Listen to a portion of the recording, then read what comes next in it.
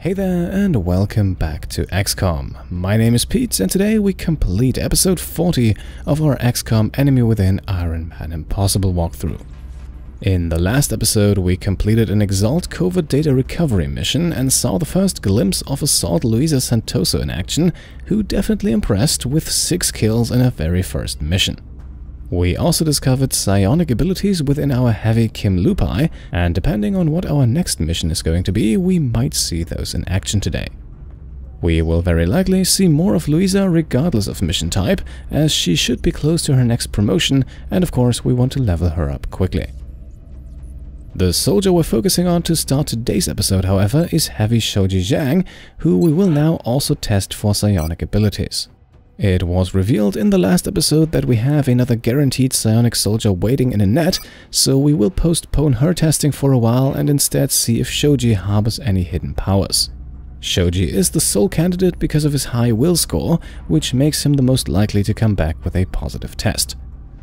Since we have made it into a new month, we should also search for EXALT cells one more time, as the scan is once again cheap and we are close to finding their base. Positive identification confirmed.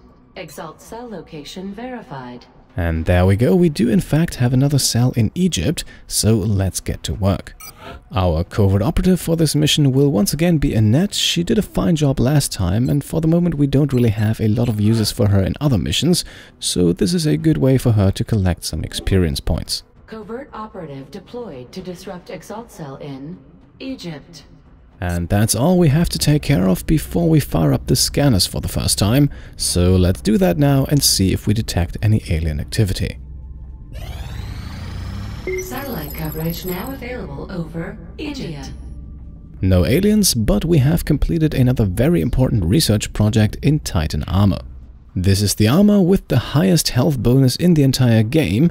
It doesn't really have any other major features like a grappling hook or a defense bonus, but for frontline fighters it is one of the best options available. Now, the research project also unlocks the third and final tier of mech armor, the Paladin, which comes with 2 more interesting abilities. However, we will probably not see it built today, as it is quite expensive and I'm not entirely sure whether or not our mech trooper Nicholas is worth this investment. For our next research project, we are now going to look into the heavy plasma, which will unlock plasma weapons for our heavies, and we have quite a few of those, as well as the best mech trooper weapon in the game. I appreciate your efforts to support the research team, Commander. I've already put the new recruits to work in the lab. And up next, we'll stop by in engineering. The new engineers arrived this morning, Commander. We're always glad to have more help down here. Here we want to purchase 3 suits of the brand new Titan armor, which cost us over 300 credits, but it will help tremendously and also unlocks another achievement. Mark it in the history books. This is the end of an era for mankind. Even after we've defeated the remaining aliens, what then? Have we sacrificed our own humanity for a taste of their technology? And if we manage to exploit this power further, do we risk being consumed by it, presumably just as they were? Now at this point we can also take a quick look at the potential upgrade for our mech trooper Nicholas, and we can see here on the left that upgrading his mech armor to tier 3 comes with a 100 credit price tag, but also demands an investment of 100 units of meld. However, we are going to have other mechs in this playthrough, and those might even play a more important role in our long-term strategy than Nicholas, so let's not invest too much at this point, especially since meld is hard to come by. Instead, let us simply continue scanning. We've got a large contact and it's coming in fast. We're going to have a difficult time keeping up with this one. Alright, looks like we got really lucky here. In the bottom left you can see that we just transferred our new Firestorm jets, and we were right on time. We have a new, even larger enemy ship in Europe, and for this one we will need the new and improved firepower.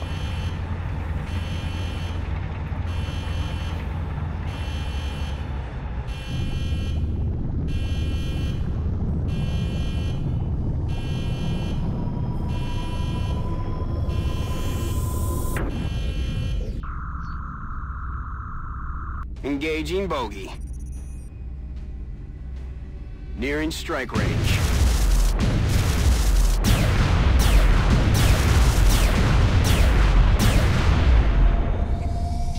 Alright, UFO down, our Firestorm took a few hits, but nothing that will keep it out of action for long. With a regular interceptor, however, things would likely have turned out a lot differently. Let us now assemble our squad to investigate the crash site, and considering the size of the UFO, we need to be prepared. Still, we won't change much compared to our last mission. Like I promised, Luisa will be part of this one as well, but her, Andrea and our other assault Adam will all equip the new Titan armor. This will drastically improve the amount of hit points they have, although at the cost of removing the grappling hook and slightly reducing their movement range. Luisa and Andrea now enter combat with 16 hit points. Adam meanwhile gets up to 20 because of his extra conditioning ability, and with that he now has 1 hit point more than our mech trooper Nicholas. Since we're fighting aliens again, we will also equip the arc thrower with Adam. Perhaps we can capture a new species or collect a valuable weapon from one we already know.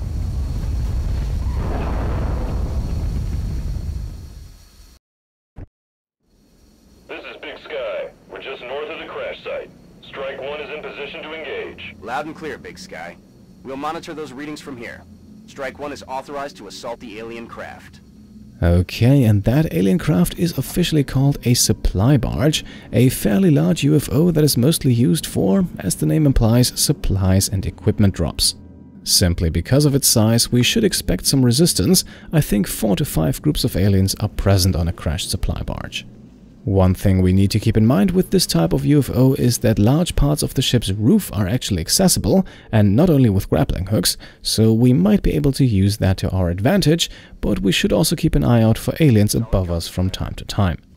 For the moment though, we have to get inside first, and who better to scout ahead than Adam. Alright, and he immediately finds some hostiles. It looks like we have a mechtoid accompanied by 2 sectoids in this first area of the ship's interior. And let's not disturb them too early, they're still quite far away, so we can safely put everyone behind cover and then activate a round of overwatches, including a pistol overwatch for Resilius, so that we can perhaps surprise our enemies, who should be moving around as that is what mechtoids usually do.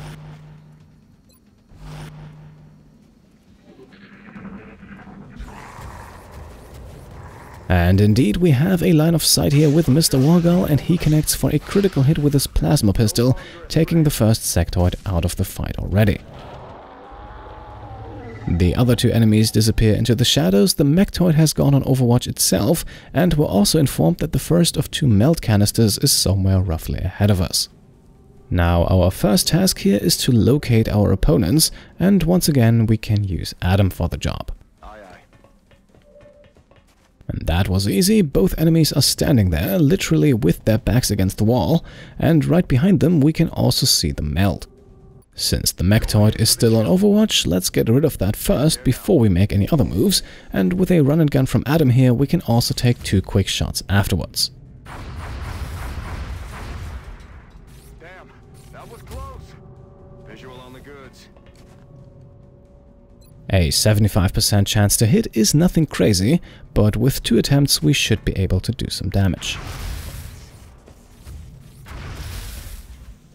The first shot connects, the second one misses, and we still have 18 hit points left to remove, and then of course there's still the sectoid, but let's not worry too much about it at this point. Our next attempt at the mechtoid will now be with Emilia, who is a little more accurate than Adam. Her laser rifle does 5 points of damage, and perhaps we can follow that up with a blast from Nicholas's railgun.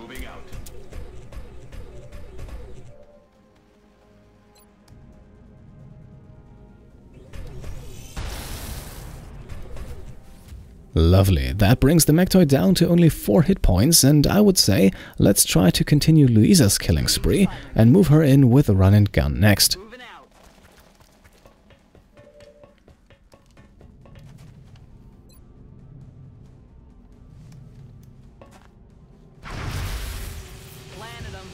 Very nice, another kill from Miss Santoso, and the sectoid is now an easy target for Resilius.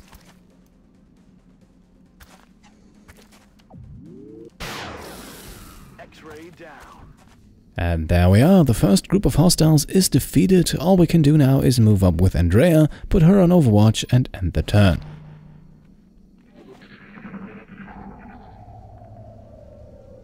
No new aliens appear for now, so the melt becomes our #1 priority. Let's once again scout ahead with Adam to see if the path is clear. Orders confirmed. On the move. And that does indeed seem to be the case. After moving to higher ground, Adam does not spot any hostiles, so let's bring everyone else up as well. Apart from Mech Trooper Mahoney, everyone will move up to the high ground, if you want to call it that, while Nicholas will stay on the ground. We used a few dashes on this turn, so not everyone can go on Overwatch, but 3 soldiers keeping their eyes peeled should hopefully keep us safe. Once again, no aliens in sight, so let's keep moving towards the meld with a full dash from Emilia.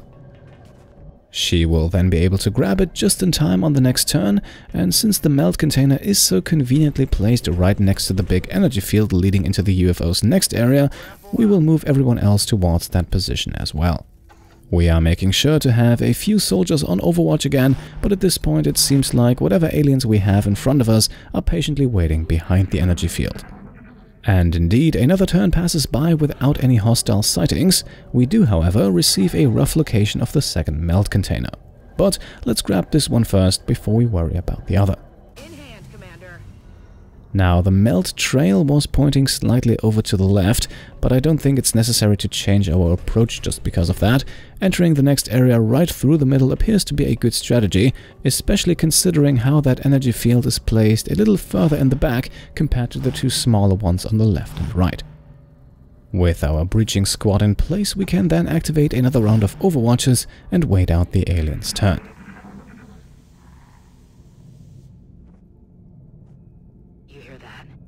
This time we hear movement on the other side, so let's deactivate the barrier and see what we're dealing with. I've got a visual. Alright, we have a new type of enemy here, the heavy floater. It is fairly similar to the regular floater, only that it has almost 3 times the hit points, a slightly better aim and a powerful weapon, as well as the ability to use grenades. Combine that with its unpredictable maneuverability and you have a potent and dangerous enemy, one that we should therefore take out quickly. Now, luckily for us, one of the floaters has temporarily moved out of sight, so to attack us it will have to move again, which could allow us to take it out first with a few carefully placed overwatches. Still, its 2 companions are right in front of us, so let's do something about that, starting with a grenade from Andrea.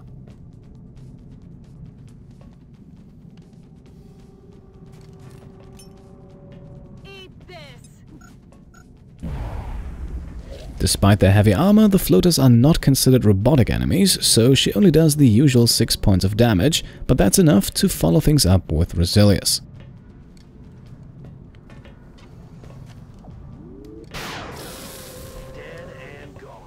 A critical hit off the headshot gets us the first kill, and we can now shoot again thanks to double tap. Alright, another critical, this time just 1 point shy of the kill. Looks like we can get Luisa another easy one here. Her chance to hit the flying enemy is pretty low though, so let's increase the odds by firing twice. We only need to hit once with the pistol. And the first shot is enough to get her the kill. Now we only have the 3rd currently hidden floater left, so let's set up a few overwatches and see what it does.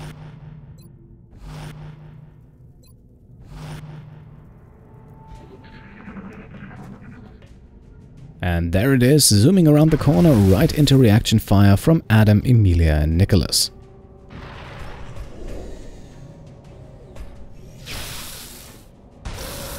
And since all 3 of them land their shots, the floater evaporates before it can fire, and we are once again reminded of the meld location and can now continue exploring the ship, as always with a cloaked Adam work. Already there. And we're not getting any rest here. Just a few meters up ahead he spots 2 sectoid commanders. Their psionic abilities could lead to several of our soldiers being mind control, which is of course not ideal, but not ideal, that also describes their position very nicely, because they are sitting on the ground while we can actually climb on top of the roof overlooking the walkway in the middle. Once we reveal our troops on the next turn, we will have a neat high ground advantage, which should hopefully work in our favor.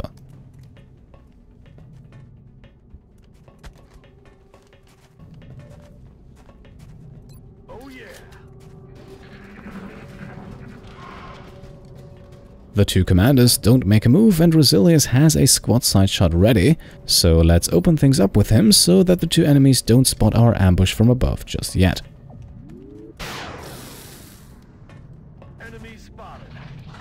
Okay, unsurprisingly the two immediately rush behind the nearest cover, but that won't help them for long because another grenade from Andrea will quickly get rid of it. On my way.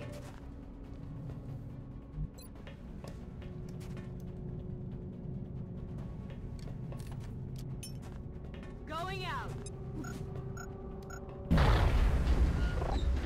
This brings one of the commanders down to 1 hit point, while the other one temporarily vanishes out of sight, but Luisa here quickly gets a visual again.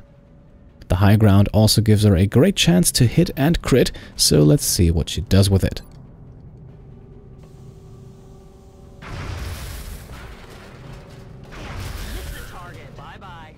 And with the second attempt, she gets the critical for the kill. The other enemy can now be eliminated by Resilius, who has a second double tap shot available.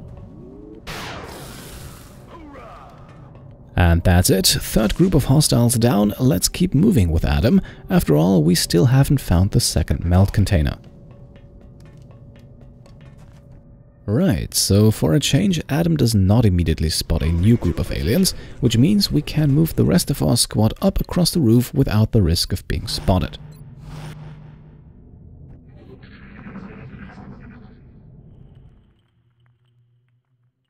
What's making that noise?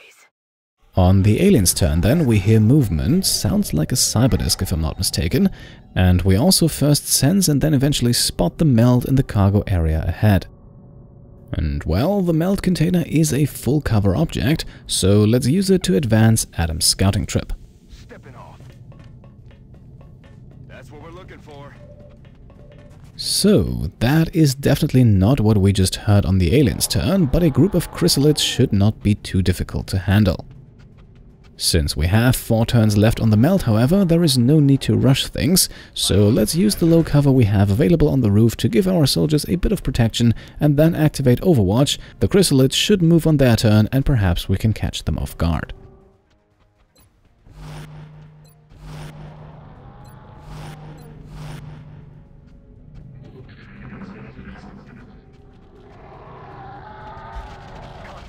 And indeed, our enemies start running and we start gunning, with 4 reaction shots from the roof, all benefiting from high ground bonuses. And that is enough to get us the first kill, while the remaining 2 chrysalids now rush towards the meld, and with that towards Adam, but his close combat specialist triggers and decimates the group further. Still, we're not quite in the clear yet, because it was indeed a cyberdisk we heard earlier, and it is now entering the fight by going on Overwatch, while its 2 drones stay close by. So, unless I am severely mistaken, we have 4 enemies left in this mission, with the cyberdisk probably being the most problematic, but far from impossible to deal with. To kick things off, we can hit a guaranteed critical with Resilius, which should do a decent amount of damage. Alright, 13 points, that is a hard hit indeed, and we took the shot with Mr. Wargal first for a good reason, as the cyberdisk is now closed again and therefore a little harder to damage. It will open back up, however, if we trigger its Overwatch, which is exactly what we're doing now with Adam, after collecting the meld, of course. I'm on it, Commander.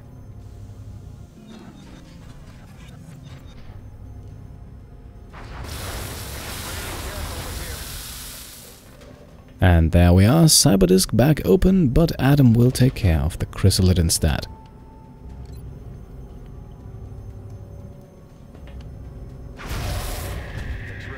Perfect. crystal it down, now we can send up Luisa, who not only has a guaranteed hit here, but due to the cyberdisk being open again, also a very high chance for a critical.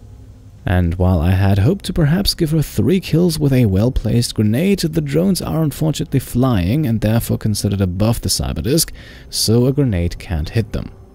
Still, this would be Luisa's 4th kill of the mission, not too shabby at all. And there we go, Miss Santoso keeps up her aggressive performance. All that is left now are the 2 drones, and we won't get too elaborated here. A simple rocket from Andrea will do the trick. Boom.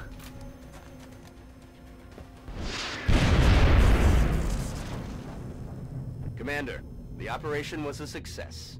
And that's it, mission completed. We add 14 alien kills to our total, no injuries or casualties on our side, and so our first supply barge has been successfully taken down.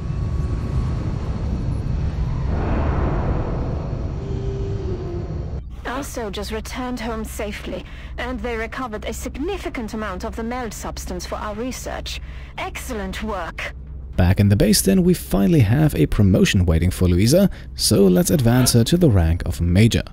This grants her the extra conditioning ability, giving her additional hit points based on which type of armor she's wearing, and since she is wearing the heaviest and most protective armor in the game, the bonus is large, bringing her up to 20 hit points just like Adam.